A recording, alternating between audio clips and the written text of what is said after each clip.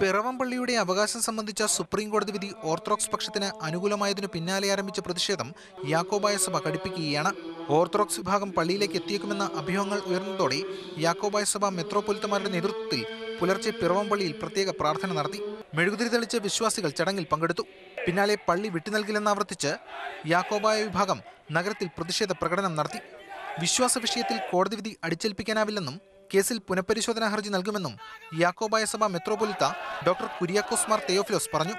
സർക്കാരിന് മേൽ സമ്മർദ്ദം ചെലുത്തുകയാണ് ഓർത്തഡോക്സ് വിഭാഗമെന്നും ചെങ്ങന്നൂരിൽ തങ്ങളെ പിന്തുണയ്ക്കുന്നവർക്കും ശക്തിയുണ്ടെന്നും അദ്ദേഹം വ്യക്തമാക്കി. ഏറ്റവും ദുഃഖകരമായ വസ്തുത എന്ന് പറയുന്നത് ഞങ്ങളുടെ യാക്കോബായ സഭയുടെ വാദം പോലും കേൾക്കാൻ തയ്യാറാകാതെയാണ് പിറവം പള്ളിയെ സംബന്ധിച്ചിടത്തോളം ഒരു വിധി ഇവിടെ വന്നത്.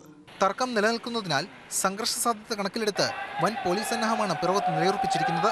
പള്ളിയിലേക്ക് എത്താൻ ഓർത്തഡോക്സ് വിഭാഗം നേരത്തെ തീരുമാനിച്ചിരുന്നെങ്കിലും ജില്ലാ ഭരണകൂടവുമായുള്ള ചർച്ചയെ തുടർന്ന് ആ നീക്കം താൽക്കാലികമായി ഉപേക്ഷിക്കുകയായിരുന്നു.